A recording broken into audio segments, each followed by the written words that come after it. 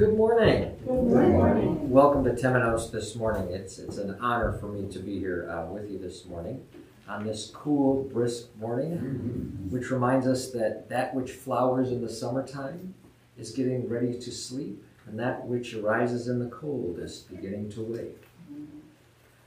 We begin this morning with our song, Spirit of Life.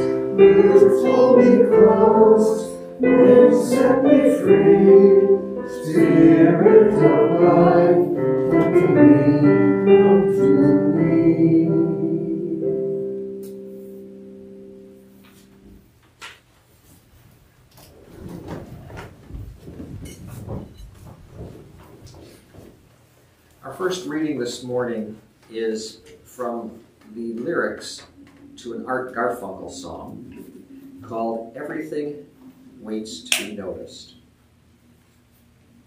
Everything waits to be noticed. A tree falls with no one there.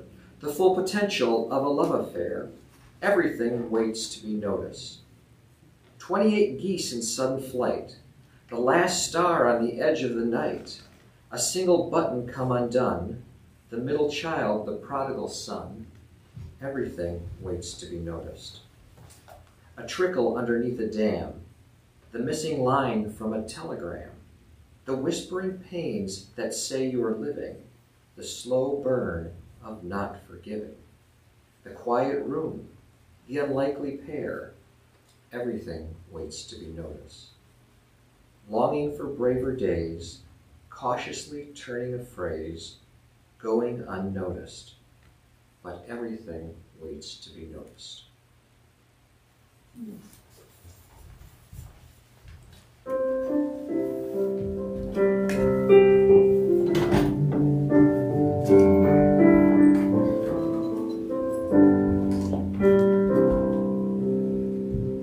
Like a stream that feeds the river, so your grace pours out on us.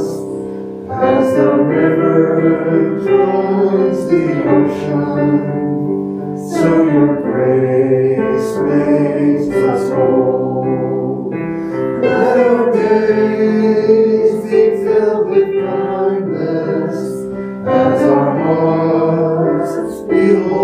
truth. Let your Spirit bestow upon us the grace which frees our soul. May we seek to serve you always through our journeys here on earth, to share the gift of love we're given, as your grace makes us whole. Let our days be filled with kindness, as our hearts behold your truth. Let your Spirit bestow upon us the grace which frees our soul.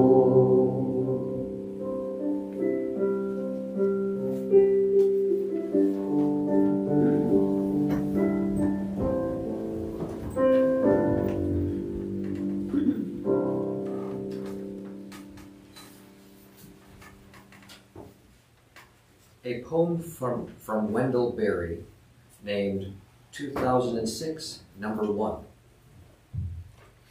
If there's a chosen few, then I am not one of them. If an elect, well, I have not been elected. I am one who is knocking at the door.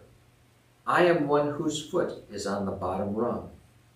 But I know that heaven's bottom rung is heaven, though the ladder is standing on the earth, where I work by day and sleep by night, with my head upon the stone. There's the reading.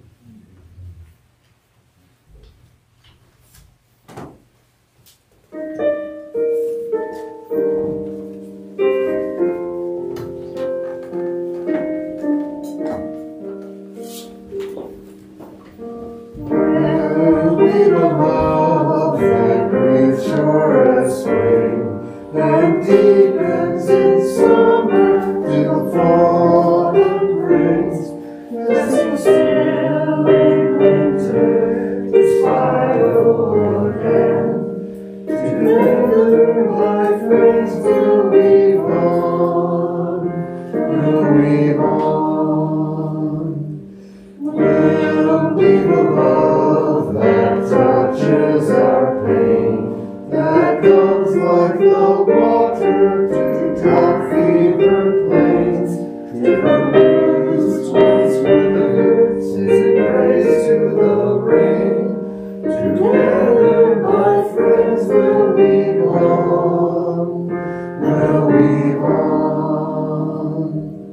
We'll weave a love with roots growing deep, and start pushing branches to wake from their sleep, bearing leaves bright amber, with mornings full sweet. Together, my friends, we'll weave on, we'll weave on.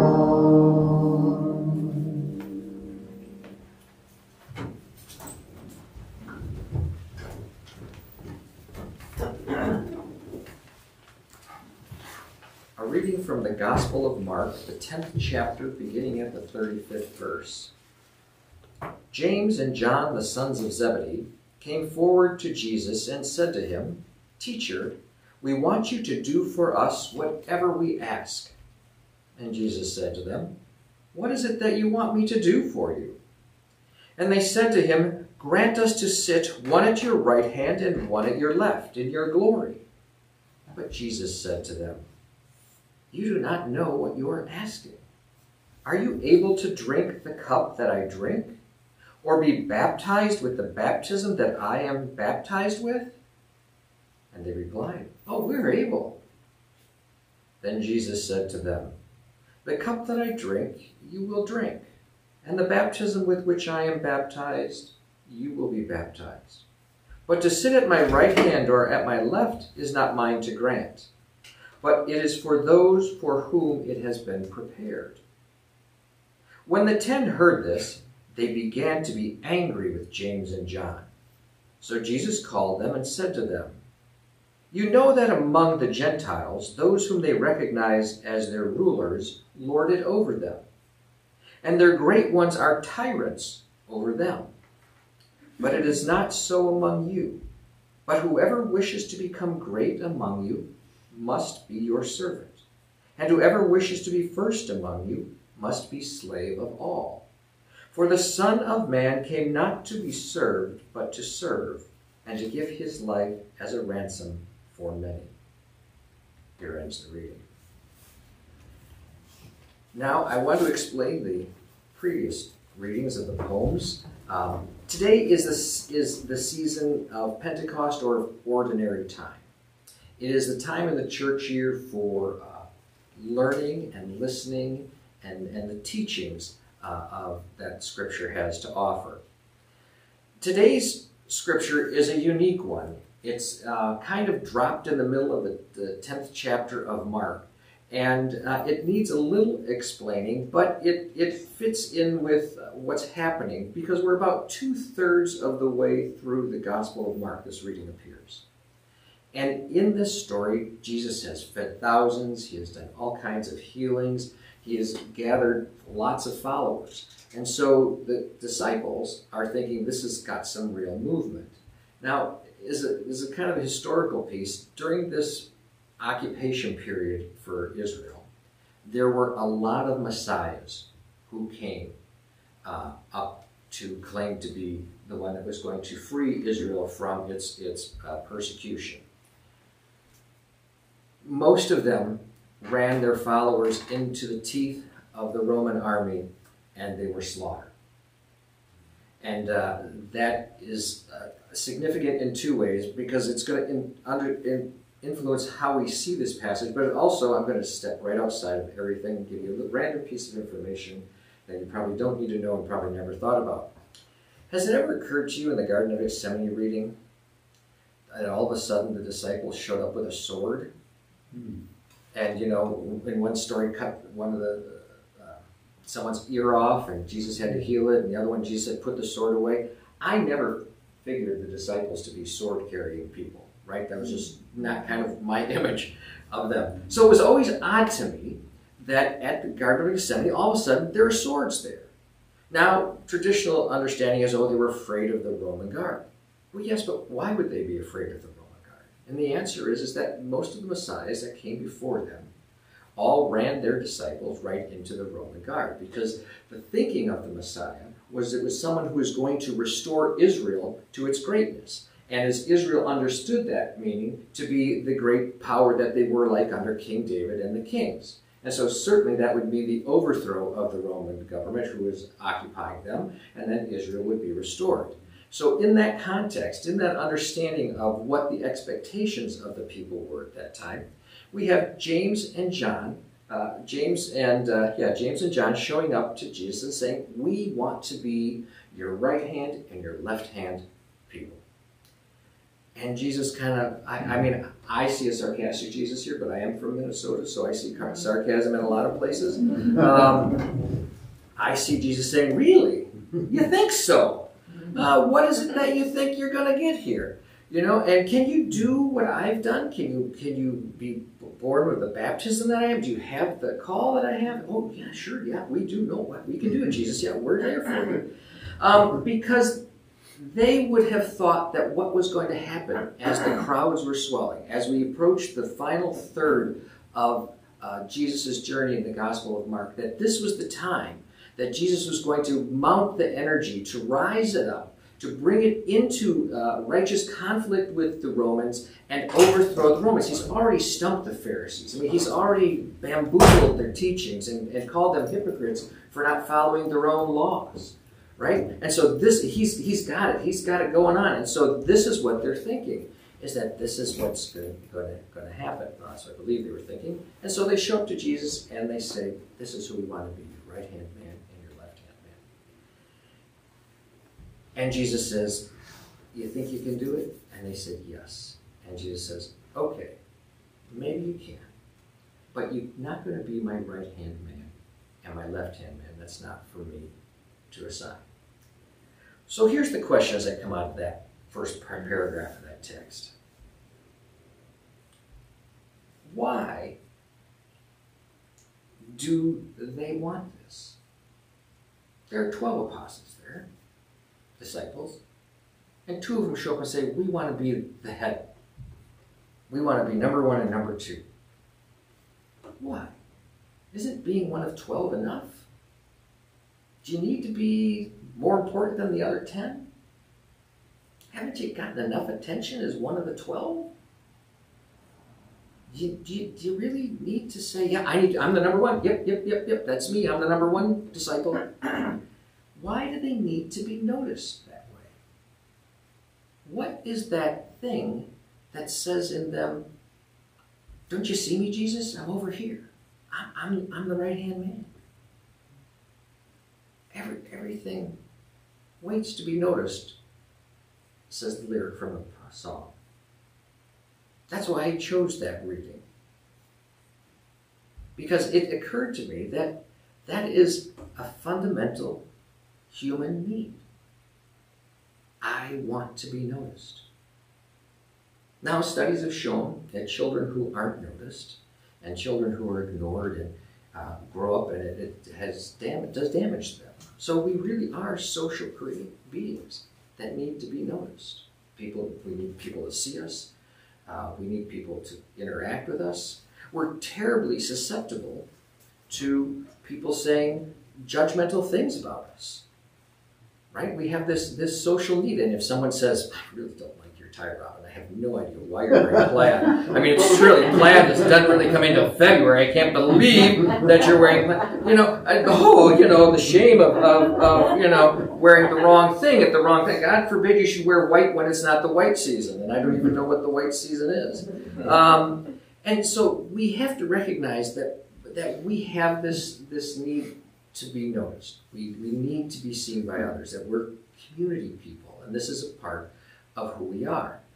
The flip side of that is we have to understand that about ourselves so that when things come up like judgment over plaid ties, we have some sense of why we're reacting the way we are to that, right? I mean, we see young children, or high school, middle school kids responding to judgment that they see on a computer screen with terrible reactions, emotionally difficult. Instead of just seeing that as words on a screen, somehow our social being part of us internalizes this and we take it to heart and we have all these feelings around this, right?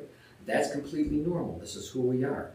Understanding that sometimes helps us to manage that. But nonetheless, we have this need to be noticed.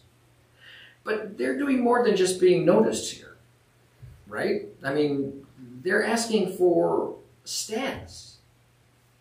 So what's that about? I mean, what's the real question that they're asking? I see it as power. That Jesus, we're one of 12. And you've seen the Motley 12. Peter can't do anything right. The rest of them are just bumbling around. You keep talking with Judas over there. And we think we need to step up here and take control. Because that's what power is, right? Power is control. Power is the authority that's looked up to.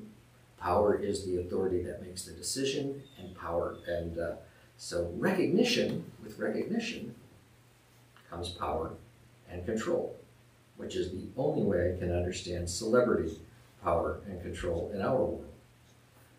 So the text comes to us today and has 2 people coming to Jesus and asking to be recognized as the people who take control. And Jesus says to them, you sure? You think you can do that? Oh, yep, we can. And Jesus says, well, maybe you can do what I'm to do, but I can't give you the right and left hand. And so the text continues. Then the 12 heard this, and of course, what was their reaction? Oh yeah, put them right up there. Yeah, Jesus, go right ahead. No, that's not what this is about. We have a whole series of stories of disciples following Jesus and kind of not getting it. But I don't think they were upset because they didn't think James and John were not getting it. I think they were upset because James and John wanted to take control and wanted power. And they had agreed to follow Jesus, not James and John. And he says, so when they heard this, they began to be angry with James and John. So then Jesus calls them all together, right? One kid acts up and the whole class has to be punished. You know that among the Gentiles, they recognize their rulers. They have rulers, and those rulers lord it over you. And above the rulers, you have the great ones. And the great ones are tyrants over the lords and the rulers. And then you. He said, but it won't be amongst you. Whoever wishes to become great among you must be a servant.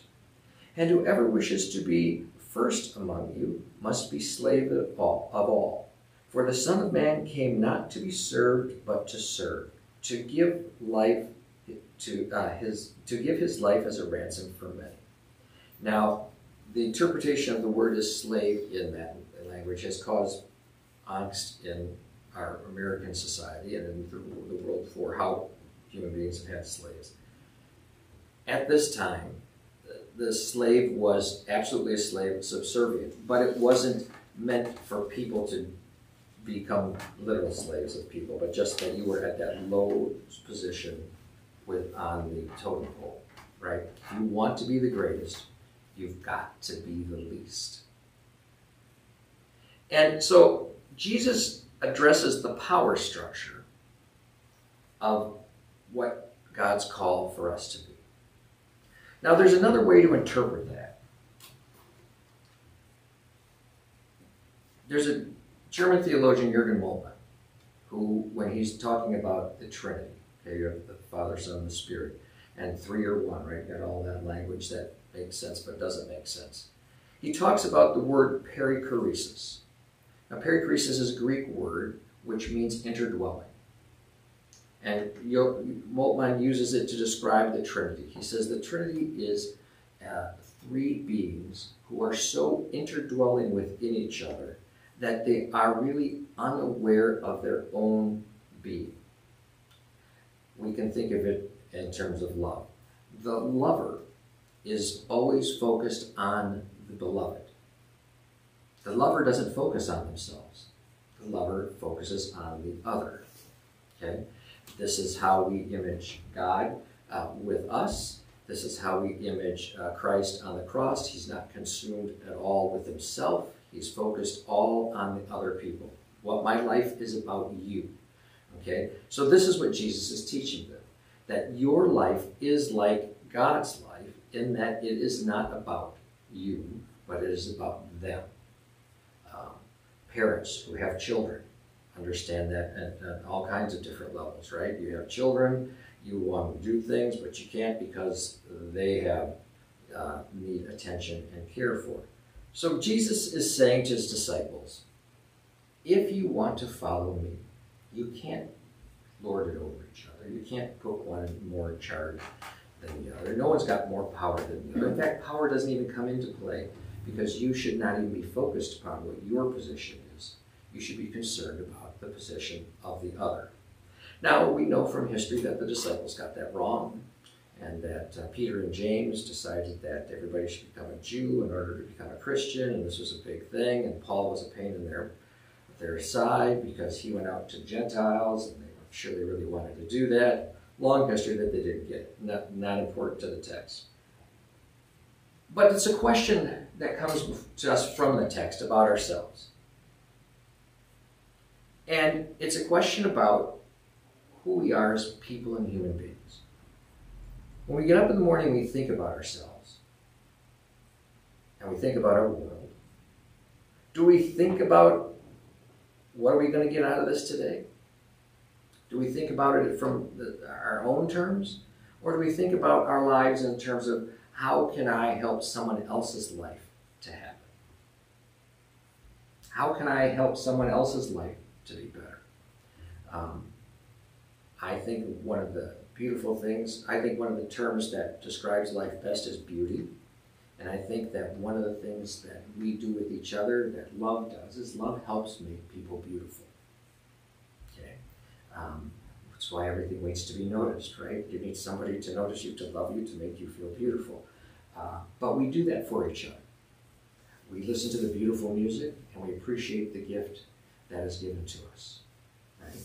We look at the people who do work here and make this place possible, and we see the beautiful things that they do, even if it's just putting boards on the side of a new building. And we thank them, and we appreciate the beauty that they have, okay? That our lives are about looking at the world and seeing what's beautiful and appreciating and helping people who are stuck, who can't be beautiful for one reason or another, who've experienced a trauma, a tragedy, a life in pain. And we reach out to them. This is the story of Jesus in the Gospel of Mark, going through all of the miracles to heal people, talking to the authorities and saying to them, you can't treat people this way. It's not even according to your own rules and laws that you're supposed to treat people this way. Okay? So the question in today's text, it isn't like what you're going to hear in a couple of weeks, a grand ceremony or a grand event in the life of Jesus. This is a text that comes to us and asks us the question that not to answer, but to take time to think about. When we think about ourselves in relationship to God, when we think about ourselves in relationship to each other, how do we think about that? Do we think about it in terms of what can I do to help, to serve, to make you beautiful, to make the world beautiful, to make life beautiful, to help you, to be able to help someone else become beautiful? And I think it's a simple question, but I think that's all that the text has for us. Jesus doesn't really answer James and John. He says, okay, you can do it, but I can't give you everything you asked for. But he doesn't really tell them yes. And then he tells them, you can't lord it over each other. So now, James and John, how are you going to be the people who follow me? Are you going to lord it over people? Or are you going to be a part of the 12? And are you going to put yourself in the lowest position in order to be able to serve those? Because if you don't put yourself in the lowest position, you're always going to be above somebody. And you won't be able to serve some people then. You have to put yourself in the lowest position because you need to be able to serve the lowest person. Right? Folks, that's all I got. Thank you for your time.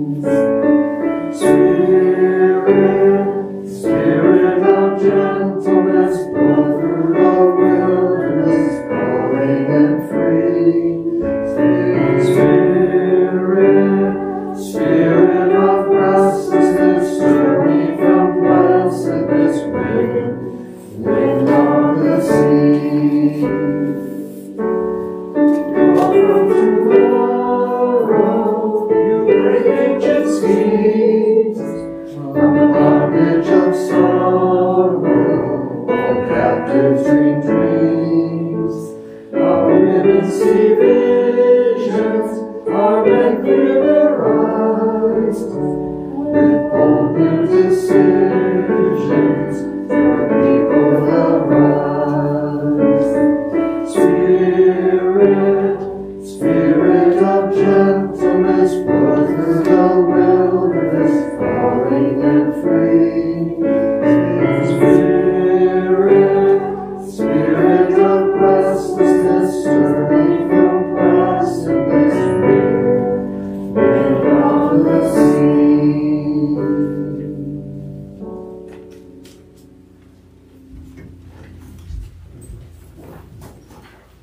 As we pray today, I want to take a moment beforehand to let you think about people who are in need of prayer for whatever reason, and we'll take about 30 seconds if you want to vocalize that and share that with others or keep that in your heart.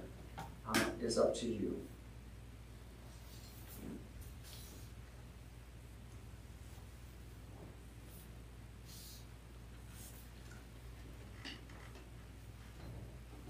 Well, I'd say a prayer for Robin, who's having knee surgery tomorrow. Let the surgery be great success, so the rehabilitation easy, and we won't see him limping anymore. Second that. Amen.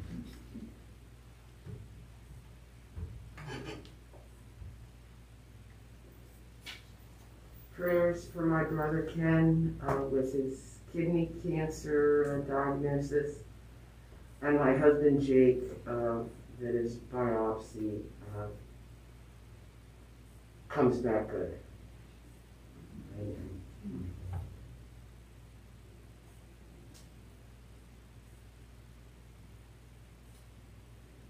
For all who have had their lives changed by traumatic and tragic events.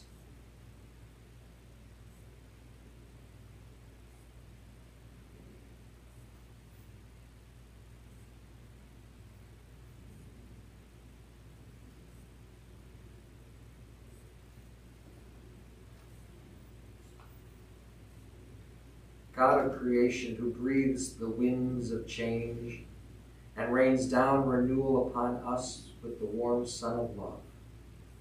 Fill us with your presence and open our hearts to your ways, that we may trust in the path that you have before us. We are people who sometimes grow quickly and sometimes get stuck in the struggles and pains which life can bring.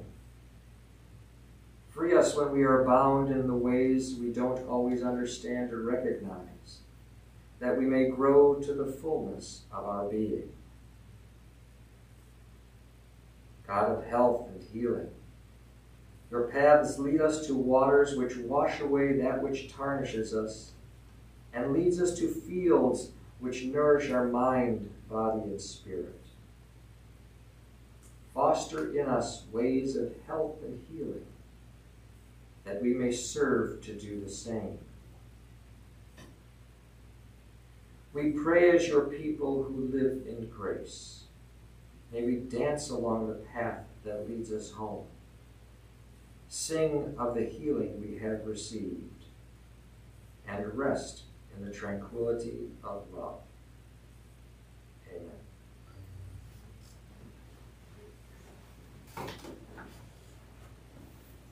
We continue. Let's conclude with the Lord's Prayer.